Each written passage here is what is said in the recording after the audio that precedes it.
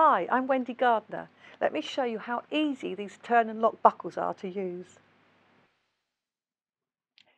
These tuck lock buckles are fabulous and ever so easy to attach.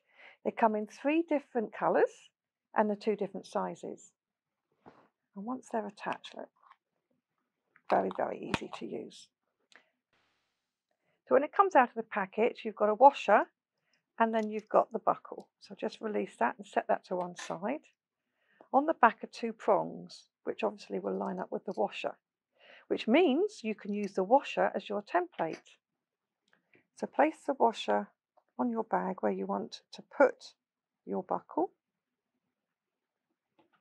and then you can mark it top and bottom,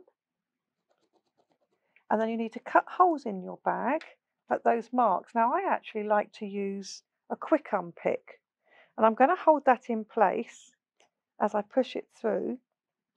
And by holding it in place, it makes sure I don't go too far with a very sharp quick unpick.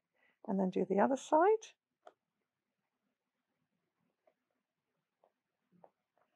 Just mark it along. And now that is ready for me to poke the prongs through.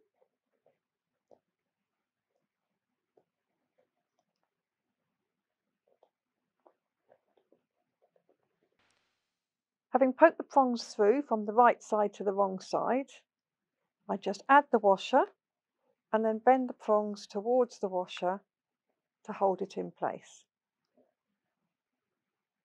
And now I can stitch up the opening in my lining and push it all inside, ready to attach the other half of the lock and buckle.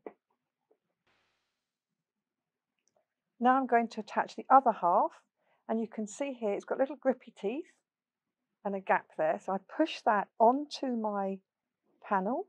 I've lined up where I want it to be and marked it, and then you just push it together nicely and firmly.